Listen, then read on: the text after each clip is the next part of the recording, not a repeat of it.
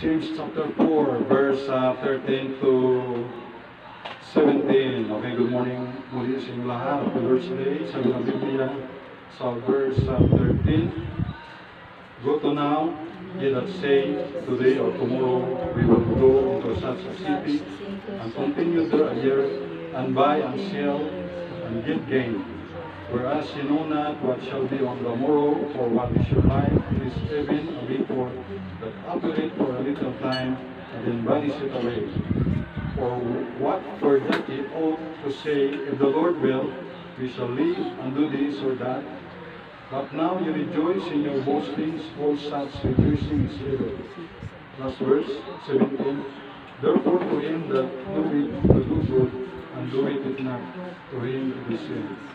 Let us pray. Lord God in heaven, our Heavenly Father, thank you sa araw na ito, sa iyong salita. Pagpapalain niyo po, Holy Spirit, help me at makatulong spiritually sa iyong mga anak. At pagpapalain niyo po ang bawat isa na nakikinig, nanonood Panginoon sa pag-aaral ng iyong banal na salita. Patawad sa aming mga kasalanan at kulang. Maraming salamat po, Diyos, at kayo po ang magpala sa amin at sa bawat isa. Tulungan niyo po kami. Thank you po sa salita ng Diyos at sa kalayaan. Meron kami maraming salita. Sa iyo lahat ng pasalamat po po, Glory Ama, at sa pangalan ng Panginoon Jesus. Amen. Thank you po iting magpungko. So, title ngayong umaga, ngayong July 19, 2020, What is your life? What is your life? Ang sumulat nito ay si James through the guidance of the Holy Spirit. James is a half-brother of our Lord Jesus Christ in the flesh. And James is the leader of the early Jerusalem church. Church is the people, not the building, called at once by the Lord Jesus Christ from the world to the Lord. Amen? Galing sa sanlibutan patungo sa Panginoon. From sin to holiness, from darkness to kingdom of light, from Satan to God. What is your life? Tingnan natin yung background nito, yung source of this life, yung source ng ating buhay sa Genesis chapter 2 verse 7. And the Lord God formed man of the dust of the ground.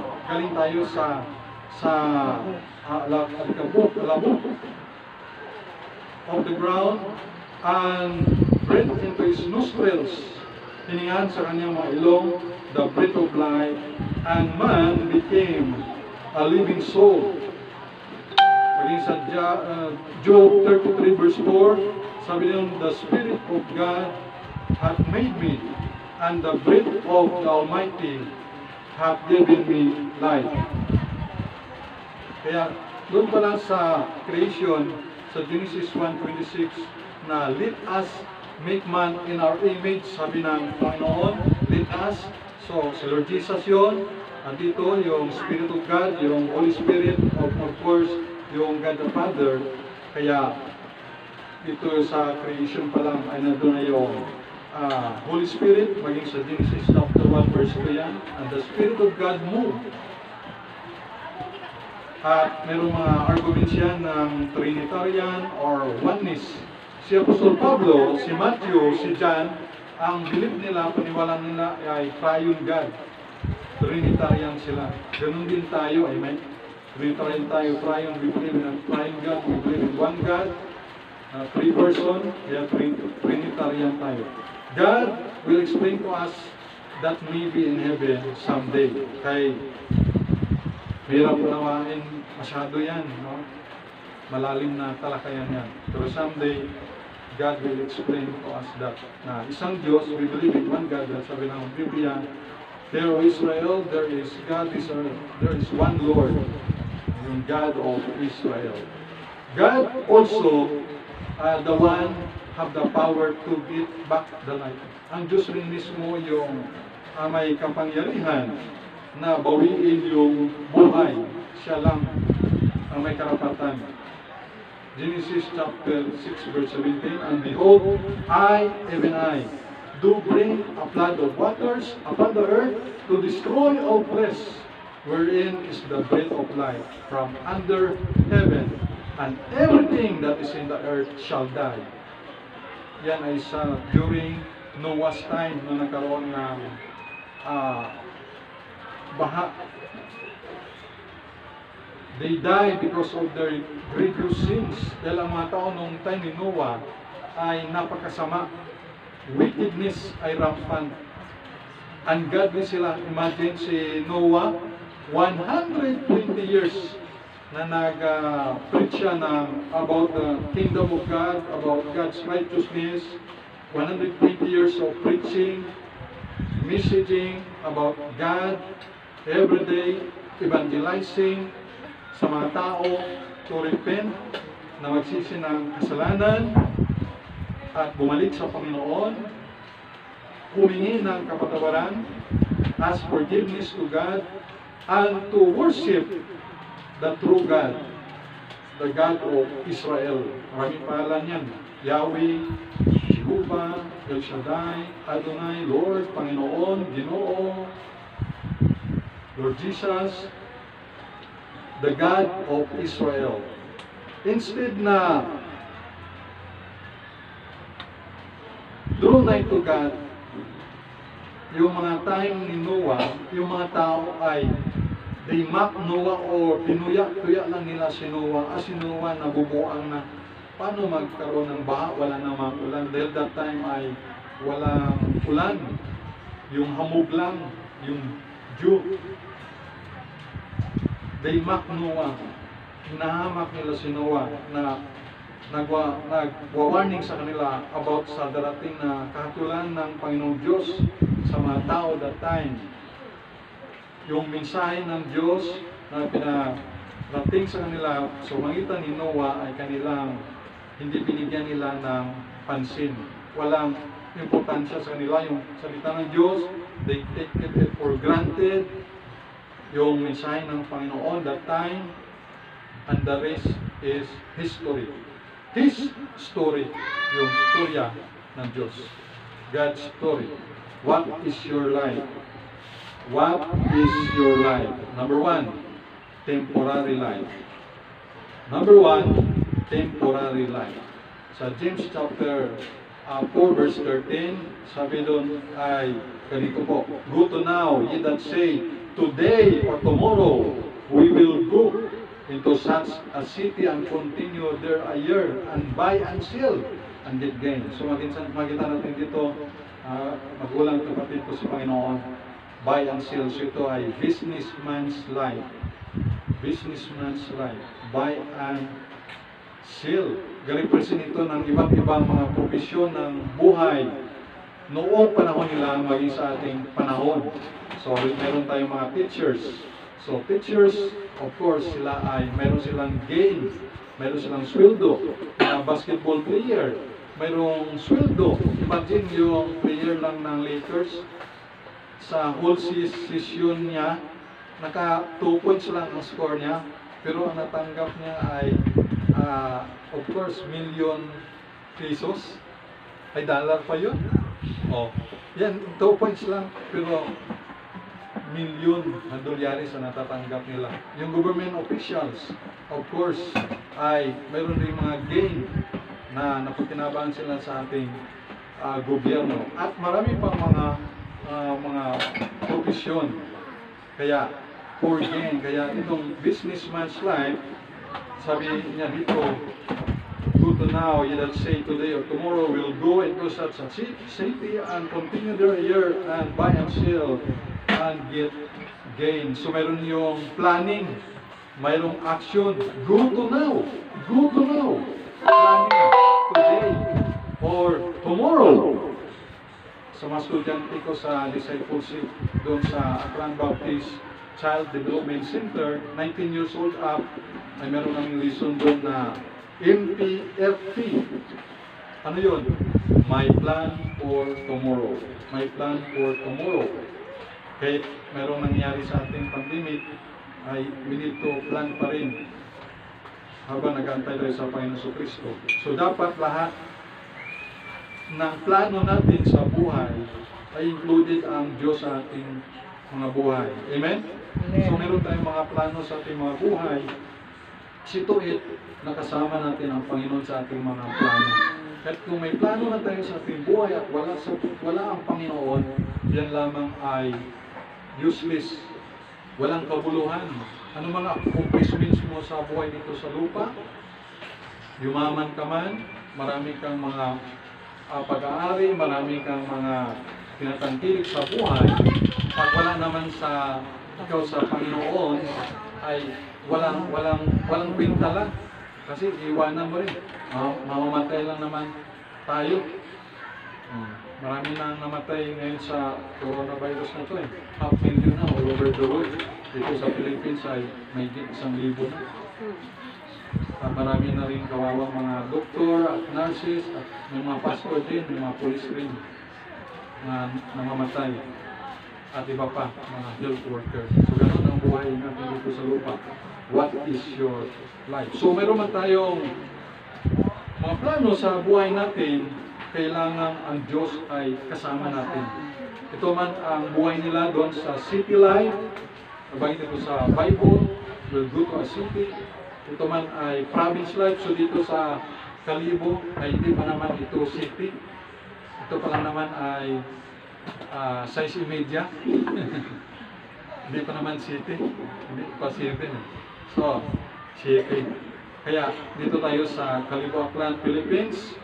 Dito tayo mayroong province life. So mas maganda ang buhay dito sa province life kumpara doon sa Manila. Dahil mas mahirap ang sitwasyon nila doon. Mayroong tinatawag na urban life. Pag urban life, yan ay sa city, sa squatters area. So dito sa Silaserna Street, dito tayo ay sa squatters area tayo. Kaya pasensya na kung sa FB Live, sa YouTube, ating YouTube channel ay please like and subscribe, Christ Baptist Mission Church. Christ Baptist Mission Church. I-type mo yan at makita mo doon na-upload namin para ma-encourage ka, mga Word of God, encouragement, review, and kung paano maligtas para sa Panginoon Kristo. So, pasensya po, maingay yung mga pakinggan nyo doon sa background dahil dito tayo sa squatters area. Meron rural life, yan ay sa mga bayan, sa barangay. Continue there a year. Do business. Okay ba sa YouTube? Okay man. So, sabi lang, continue there a year. Do business. Business is good, basta legal lang. Wag lang mag-involve sa illegal activity like illegal drugs or mga human trafficking, illegal or anong mga business ay wag lang mag-involve na sa mga illegal. Legal lang, pwede ka mag-business. You cannot do it. You can yung mga illegal business na yun, huwag mong don't do it. Okay? So, importante ay namuhay tayo ng masaya at tahimik tayong namumuhay. Legal lang ang ating gawin dito sa lupa. Dahil meron tayong batas. At isipin mo yung ginagawa mo na anumang klaseng business yan. Na ito ay may portion yan, yung income, yung gain ay may bibigay ako pag kumita ko nito ay bibigay ito ko para sa offering ko sa Panginoon, aking sacrifice offering, tithes and offering. Meron pa nga mga first fruit, dami pa mga offering dito sa Old and New Testament. Mayroong mga offering yan, ang dami yan, pero hindi pa nga masyado pinapag-aralan. Pero alam mo, hindi naman problema yung offering na yan, kasi kung ang buhay mo, in-offering mo na sa Panginoon, first, they give their own selves to the Lord. Yung mga mananampalataya sa lugar ng Macedonia, binigay na nila sa Panginoon yung sarili nila. So, pag binigay mo na yung sarili mo sa Panginoon, hindi ka na ma-open dyan. Pantulong sa gawain ng Diyos, sa mga pangangailangan. Kaya dito, by the grace of God, ay kung may mga blessing dito, ay binabahagi din sa mga kapatiran. Pangsuporta sa foreign missionary. O nakapadala tayo by the grace of God noong may pandemic ay padala tayo ng missionary support, no? 50 pesos each. 11 sila nung itong buwan. Padala tayo noong July. Kailan ako nagpadala no? July 15 or 16, no? Basta itong week lang. 17. Padala ko sa 11 missionaries. Kahit 50 pesos lang. Mission pa lang naman tayo. Dito tayo sa Mission Church, no? Mission House Church. Sa bahay lang tayo.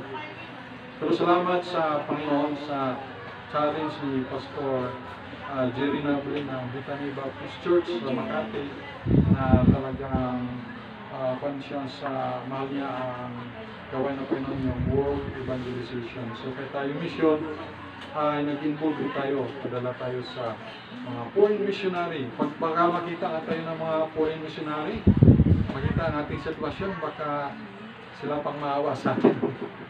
Baka sila pang mabibigay sa atin. Pero tayo ay nagbibigay sa kanila. Hindi man lahat mabigyan, pero at least may bahagi tayo by the grace of God. Dahil sabi ng Panginoon, it is more blessed to give than to receive.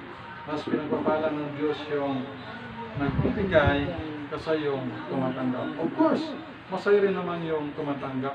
Masaya. May blessing rin yan. Pero mas blessed yung nagbibigay. Praise the Lord for that. May sa local missionary, may nag-mission doon sa North Luzon. Nakita ko may picture siya pinadala sa messenger. Kaya by the grace of God ay napadalhin tayo ng 300 pesos. Pambili mo kako yan ng alambre. So nagbigay man tayo. Kahit kailangan natin dito ng sound system. Pag-pray nyo, makakata ng sound system. Bluetooth lang magamit natin. At pag-pray nyo rin na makabili tayo ng bago na tricycle, no? Bagong motor. At siyempre, bagong sidecar.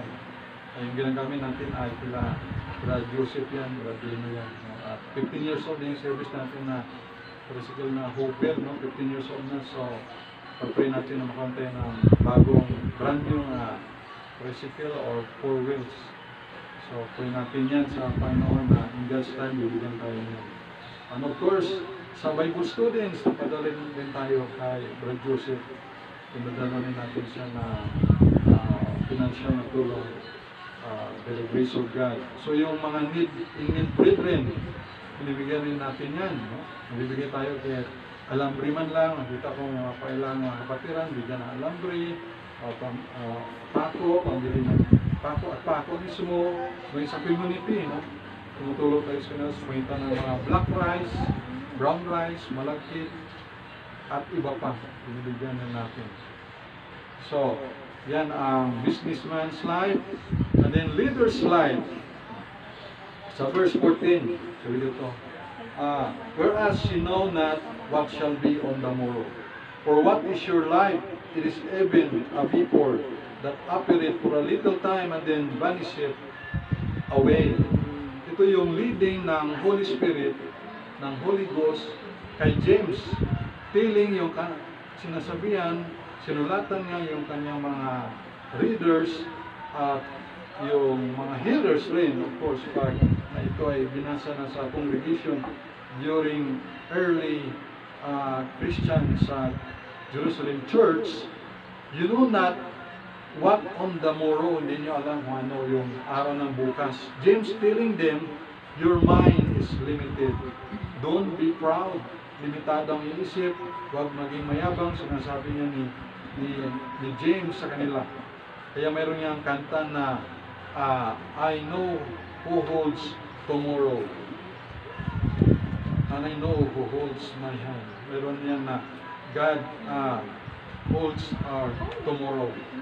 For what is your life? It is even a vapor. Katulad lamang yung buhay natin, ano yung ating buhay, ito lang may katulad ng vapor, yung usok, yung aso, that operate for a little time.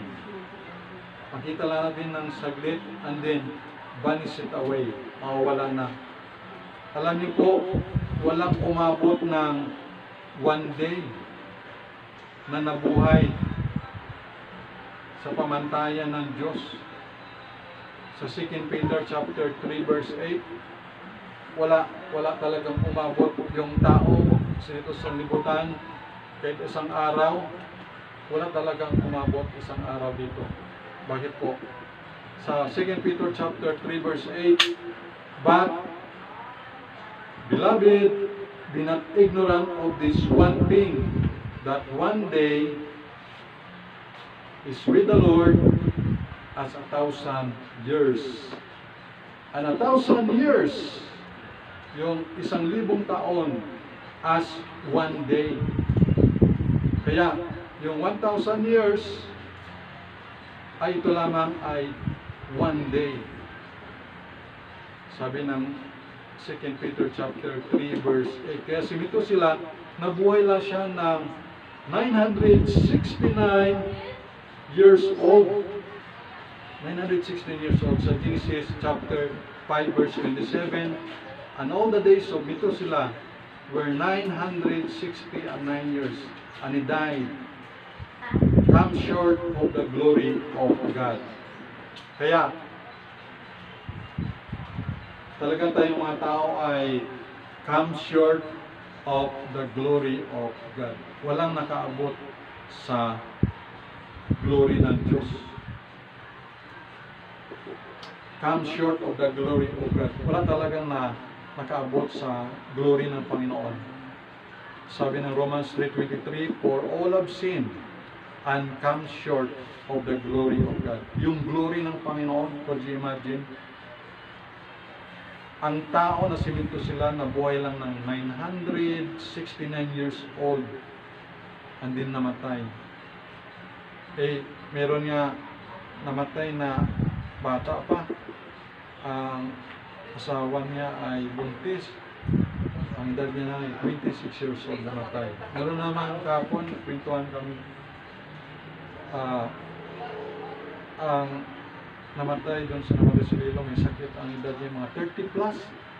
At napakaliit pa na anak niya na dalawang tambal na anak niya. Wala pa nga daw 2 years old. Could you imagine? So ganun ang buhay natin, no? Simito sila 969. Hindi siya nakaabot sa glory ng Diyos dahil 1,000 years sa atin, sa Diyos ay one day lang. Kaya kulang pa ito sila ng 31 years para siya ay maging one day. Kaya simito sila hindi umabot ng 1,000 years old. Hindi naka one day, walang record kung ano ang